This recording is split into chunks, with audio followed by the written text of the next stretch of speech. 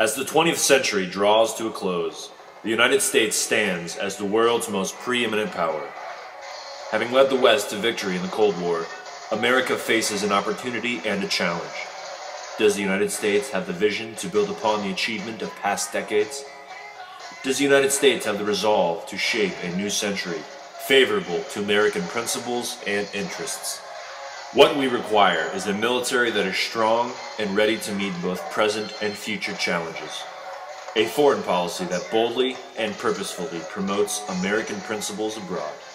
And national leadership that accepts the United States' global responsibilities. Of course, the United States must be prudent in how it exercises its power. But we cannot safely avoid the responsibilities of global leadership of the costs that are associated with its exercise.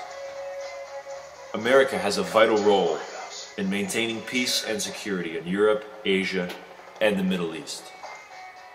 If we shirk our responsibilities, we invite challenges to our fundamental interests. The history of the 20th century should have taught us that it is important to shape circumstances before crises emerge, and to meet threats before they become dire. The history of the past century should have taught us to embrace the cause of American leadership. At present, the United States faces no global rival. America's grand strategy should aim to preserve and extend this advantageous position as far into the future as possible. This is the choice we face.